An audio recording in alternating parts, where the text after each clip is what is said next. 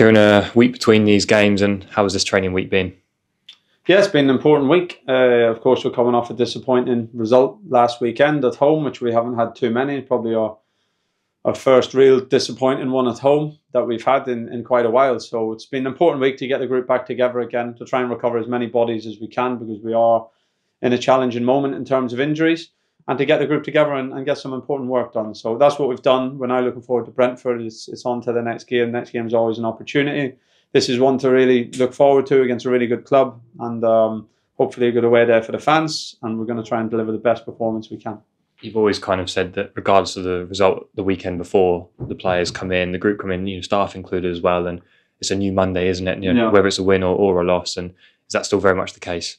Yeah, I think that's what I believe in and what it always has to be. Of course, you look back on the game, of course you reflect on it, you have your process, things that we could have done better, moments that we could improve.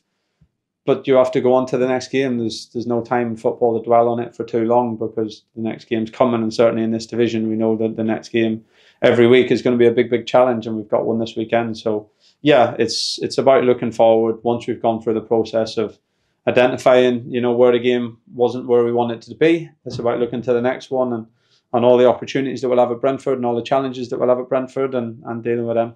Talking about the positives that you take from the game, it sounds very simple, but is it about basically doing them over a prolonged period of the 90 minutes, seeing more of it? Because, as you say, there are things to identify that you want to continue. Yeah, it's a balance of both. Look, I think in reality we've had two games now where some poor moments have gone against us. We've conceded 2 goals against Everton in the first half that are stripped of anything to do with tactics or the flow of the game or systems or individuals or details of it. It's just 2 really poor goals from our point of view in terms of defending our box, and 2 goals that probably, if we concede, you're probably not going to get anything from the game. So of course you look at those, you address if there's any trends, anything that we need to identify, but you don't want that to be the only thing you take from the game. So you have to take the other bits as well, and some of that is things that we're doing well, moments and passages that if went very slightly differently could have went our way and could have got us in the ascendancy in the game, and also things that we could have done better outside of the goals. And that might be our response in the second half in a really difficult scenario, how we can manage to muster up the performance that we want. And it's looking at the game in a whole. Of course, we know when you have a couple of goals that we did, they're probably a little bit in isolation to the flow of the game. So you have to address those, but more so also look at the bigger picture and try and be as consistent as you can, try and do as many good things in a football match as you can, try and correct the things that we're not doing as well as we possibly can, and go to the next game. What do you make of Brentford?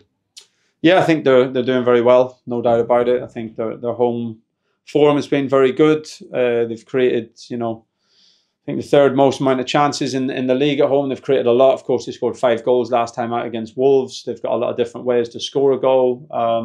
They've evolved their style a little bit this year as well, and probably build out from the back a little bit more, while still also being a team who are very good at putting bodies in your box and making you defend your box and open play and in set play situations. So they're a dangerous team, but of course, like every team, you always identify the areas where you think you can hurt them, the spaces where you think you can be dangerous, and ways that we think we can get something from the game. So we followed that process, and now we look forward to going to London, supporters behind us, and try and deliver a performance that gets us a result.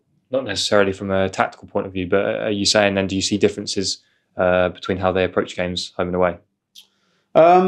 No, I think, look, anyone who's studied Brentford for a while, there's differences sometimes in terms of how they approach it against the biggest teams in the league and against the other teams. They very often change shape when they go to the biggest teams. But I think the reality is for most teams in the division, especially the teams probably in the bottom half of the table more commonly, is that your home games are your times always where you're going to have more dominance in the game with the crowd behind you. And that's natural for us as it is natural for them. So we know at home they manage to put teams especially under a lot of pressure, and they put a lot of balls in your box and they get a lot of bodies in your box, and you have to see that off. But having said that, they again have mixed that this year, and they're also doing some really good things with the ball. So they're a strong team. I'm sure they'll look at us and see some things that we're doing really well that we can give them a challenge with as well.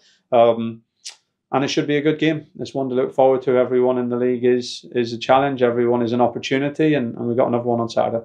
People say things like good times to score, bad times to concede. Sorry, but the fast starts that Brentford have made, do you identify any sort of areas and times and phases in this game that are key, potentially?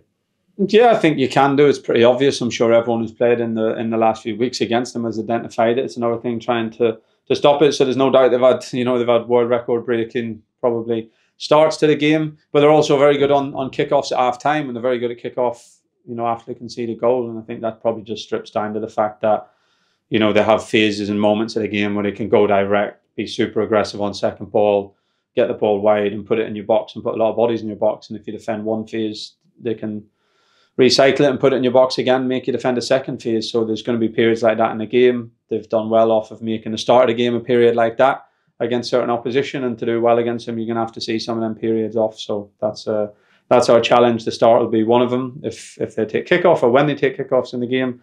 But it's not just about that. It's knowing that there'll be other periods of the game where we have to stand up really strong and defend our box well. And we know we'll have, we believe we'll have our periods in the game as well. So it's about trying to capitalise on our periods and stand up with real strength on their periods. Away from this specific fixture, we had the positive news at the start of the week, new contract for Leif Davis, and he's been a good signing, hasn't he?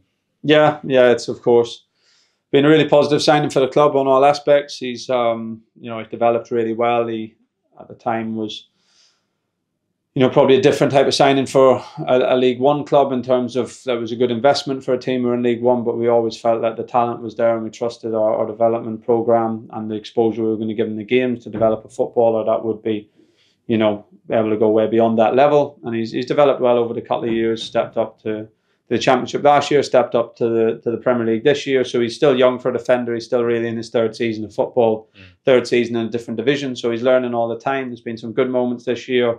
There's been some moments where he can do better. I think that's, pretty typical of so many of the players and where we're at. But he continues to want to get better, and we're really happy to have him here for the future and keep working with him. And we feel that there's still a lot to come from him.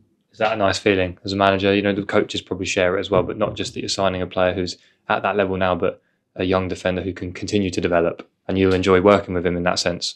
Yeah, we got lots of players in the squad. We know that. We got lots of players in the squad who are, for the young players that we've signed or brought to the club who are stepping into the Premier League. There's not many young players getting as much exposure as they are here. If you look at, Liam and Omari, or even Jack Clark or Jacob, probably boys in that category in terms of young British players getting incredible exposure in the Premier League and all doing some good things. And we believe we'll get stronger if they have the right mentality and stick on the right path.